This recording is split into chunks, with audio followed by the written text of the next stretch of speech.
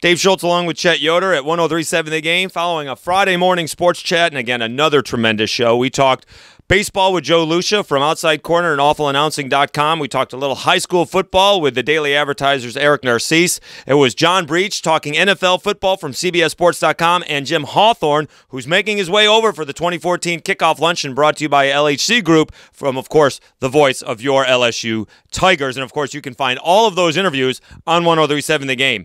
Chet, this is the final Friday before kickoff for the football season officially kicks off next Thursday with a little college football. It can't be any more exciting than it already is. And, of course, UL hosts Southern next Saturday. It's so exciting. Yeah, exactly. UL hosts Southern. The Saints go on tomorrow night. Drew Brees, all eyes on Drew Brees to see how he does with the oblique strain injury he's recovering from. So it's a very exciting time of the year. Now, UL has a little dress rehearsal action today. They'll have Saturday off and then get ready for the game week beginning on Sunday. Of course, we will have all the coverage of the opening week of football, even though it's only college, beginning on Monday on 103.7 The Game.